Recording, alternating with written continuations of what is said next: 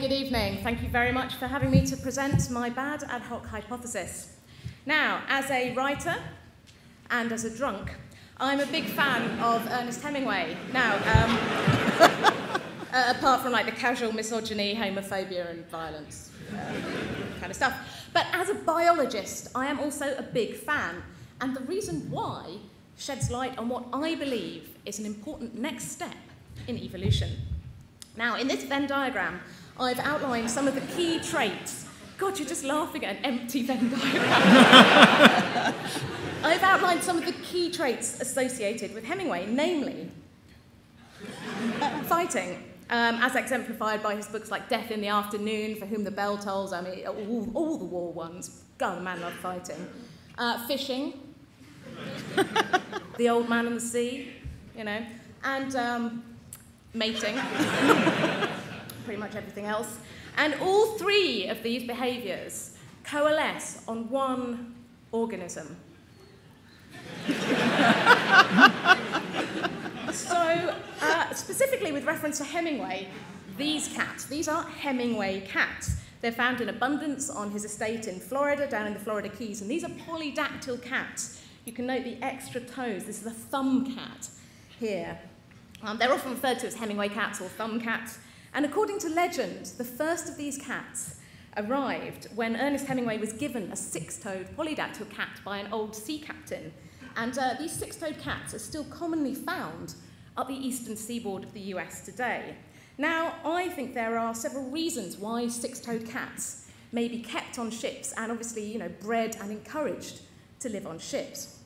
So some advantages of marine feline polydactyly. Firstly, enhanced rodent control properties, being able to grip prey with their larger and more prehensile digits. Furthermore, this presence of a thumb, it gave cats increased prehensility, enabled them to grip onto ropes, other kinds of bits of rigging during times of oceanic turbulence. A demonstration. Both these features would have a very, very strong evolutionary pressure because unenhanced felines lacking this extra thumb would either starve from lack of prey or they'd be gained to the briny deep and lost to the breeding pool during stormy weather. But I think there's an even more potent evolutionary driver to keeping these six-toed cats and encouraging them to breed on board ships. And that is that sailors are really freaking superstitious.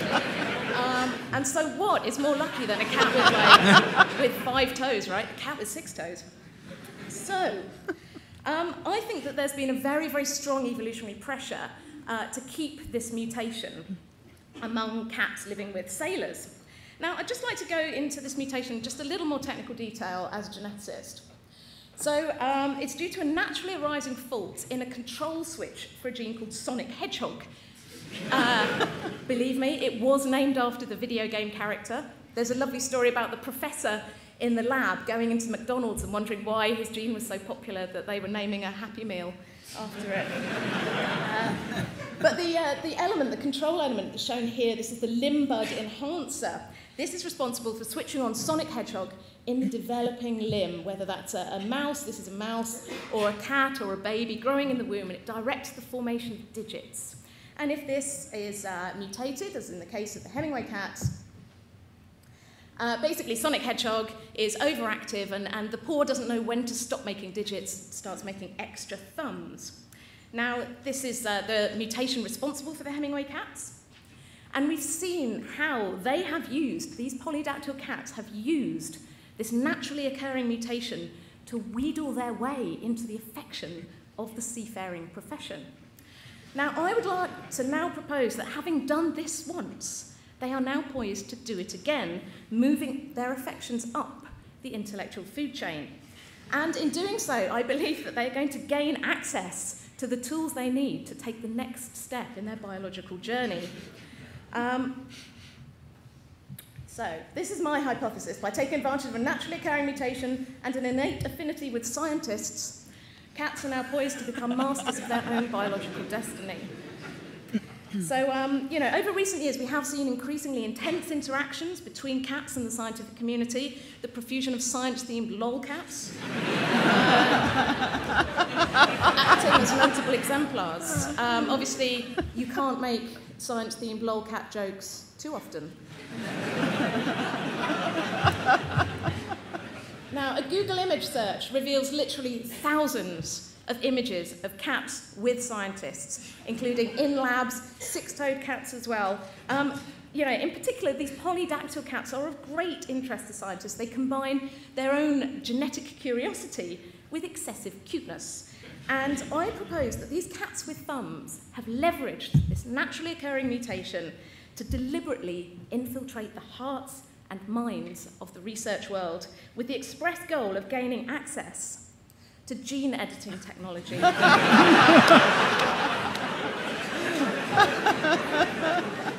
These new tools, known as the CRISPR-Cas9 system, these allow scientists to specifically change small, defined regions of the genome with a high degree of accuracy. Now, I think it's only a very small step from using a prehensile feline thumb to grasp the tail of a mouse or a passing rope during a storm, to being able to operate molecular biology equipment, such as pipettes and Eppendorf tubes. And by artificially manipulating the control switches in their genome, as has naturally happened with the sonic hedgehog control switch, I believe cats will be able to effect further dramatic evolutionary changes, such as enhanced intelligence, enhanced physical capabilities. They've got a thumb. What if they could really grip? And also, obviously, we know that they would, obviously, the first move they'd want to do is significantly increase their already significant capacity to be total bastards.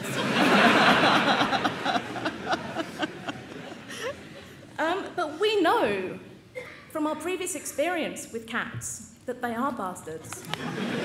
And these engineered skills will then enable them to pick locks, to obtain and load firearms, and ultimately overthrow the human race. And given that cats are already the dominant species on the internet, I feel it's only a matter of time before they actually assume this role in real life. And I, for one, welcome our feline overlords. Please, buy my book. I'll be on. I take cards and cash. I'll have you to stay away from it.